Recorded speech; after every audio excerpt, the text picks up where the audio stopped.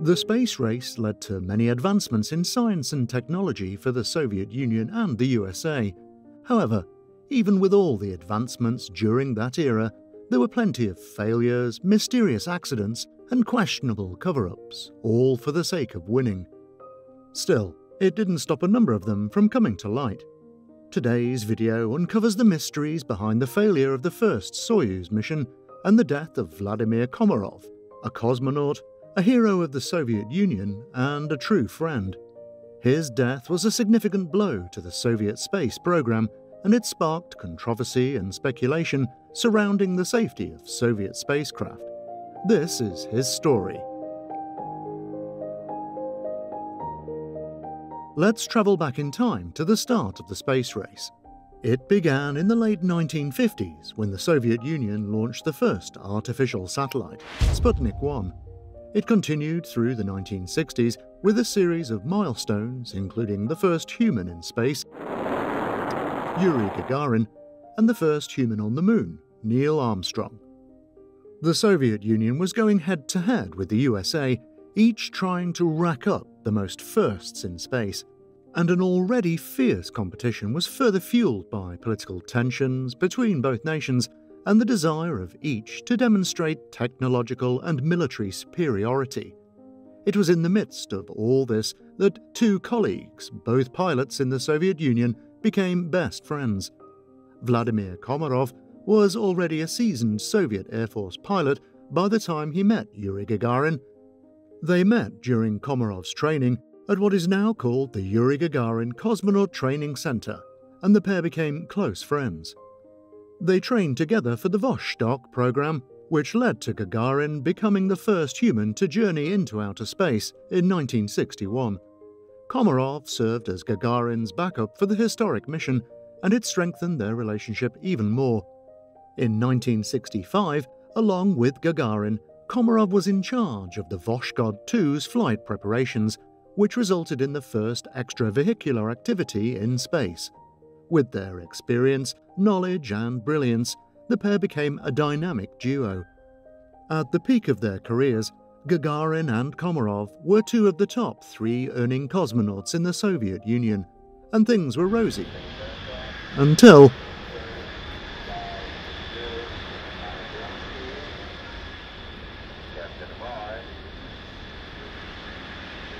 the Soyuz program began in the 1960s, and it was the Soviet Union's attempt to get a cosmonaut on the moon.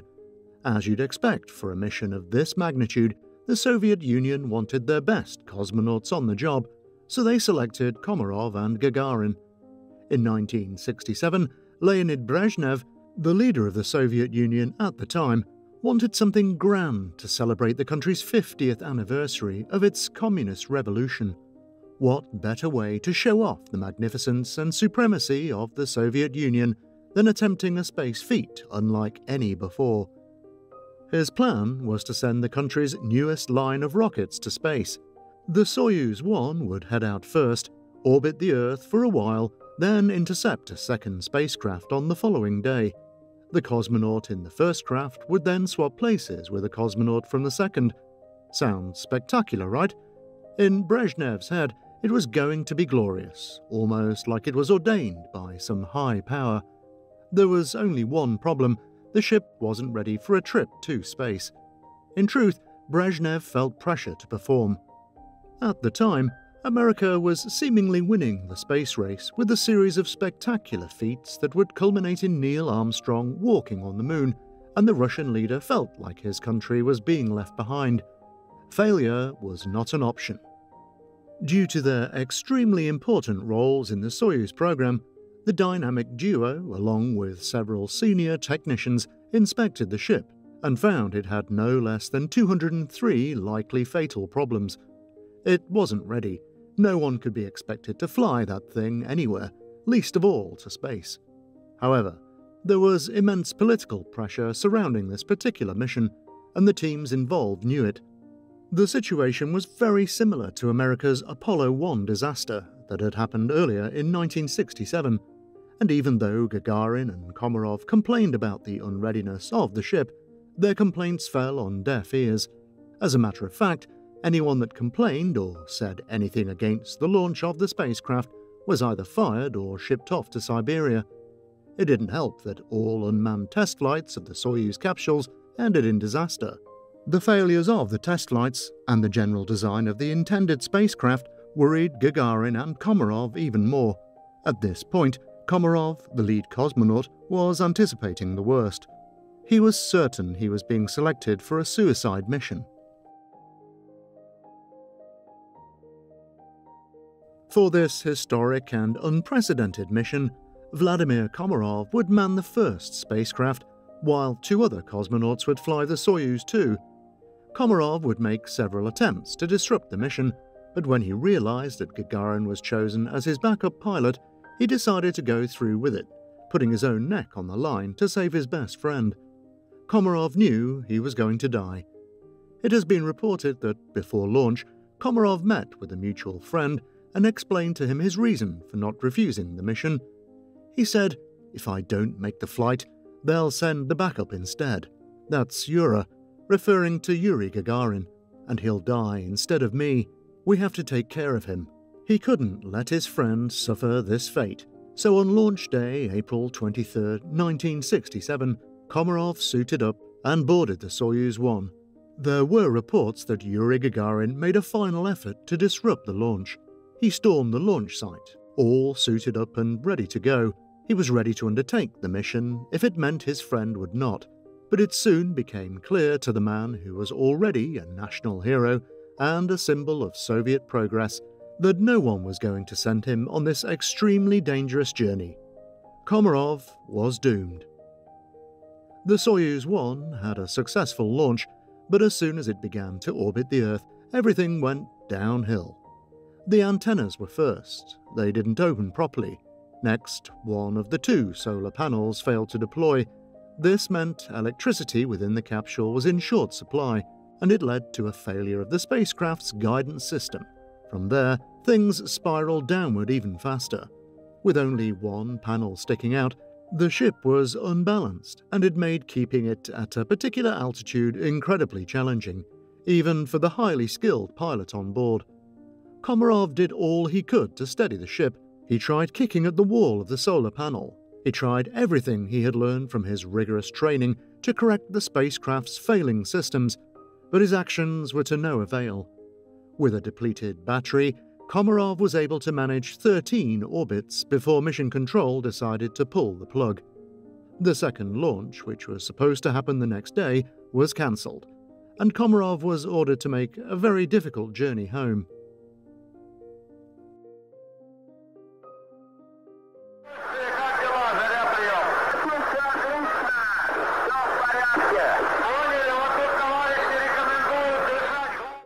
With the world listening in, the Soviets had to admit the failure of Soyuz 1, and Komarov was finally ordered to return. But with a failed guidance and altitude control system, Komarov would have had to do everything manually. That meant controlling the spacecraft's altitude throughout the entire re-entry process. On April 24th, Komarov revved his engine to begin an almost impossible re-entry, but damned if he didn't try. Unfortunately, he wasn't able to maintain altitude, and even worse, the engines stopped prematurely. Everything that could go wrong went wrong. His re-entry was rough, and the lopsided spacecraft was flung into Earth's atmosphere, spinning intensely as it was hurled towards the ground. But there was hope. At some point during this out-of-control freefall against all odds, the capsule slowed down, and Komarov could use the spacecraft's parachute to land safely. But to show just how much of a mess the mission was, the main parachute failed to deploy. He tried deploying the reserve parachute, but of course that was tangled up by the main chute. It was at this point that Komarov's fate was truly sealed. With nothing to break its descent, the Soyuz capsule slammed into the Earth at more than 140 kilometers, 86 miles per hour. If the impact didn't kill Komarov, then the explosion that followed did. The spacecraft crashed at Orenburg Oblast in the Soviet Union. When the recovery team finally opened the hatch, the only discernible feature remaining of the veteran cosmonaut's charred body was his heel bone. Komarov's ashes were buried honorably in the wall of the Kremlin, and an official funeral was held in Moscow's Red Square on the 26th of April, 1967. The incident caused the 50th anniversary celebrations to turn sour, but none was left more sour than Yuri Gagarin, who felt he could have done more to prevent his best friend's death. He became a shadow of himself, and he would die in a pilot crash the following year. The historic disaster would also bring to light the dark side of the space race, and rumours of several lives that had been lost prior to Soyuz 1, but buried by political interests. Although the Soyuz program began poorly, Komarov's death served as a catalyst to engineer much better and safer spacecraft. In fact, the Soyuz spacecraft went on to become some of the safest and most successful in history. Vladimir Komarov's last words were, "I feel excellent. Everything is in order." We honour a great cosmonaut and a true friend. What do you think of this story of the first Soyuz mission? Do you believe human sacrifice is inevitable in the race for progress? Let us know in the comments.